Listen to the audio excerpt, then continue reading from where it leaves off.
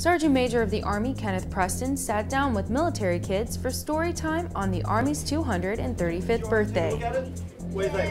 The Army birthday book was written for military children to help them understand their roles in the Army family and to see the contributions their parents have made to the country. That's what we're going to do, is celebrate the Army birthday. The simple book, only 25 pages long, is heavy on pictures, graphics, and Army history. The birthday-themed narrative involves a young boy discussing the birthday of his grandfather and the similarities between his immediate family and the larger Army family that he's a part of.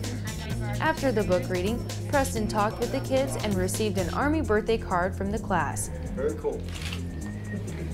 Thank you very much.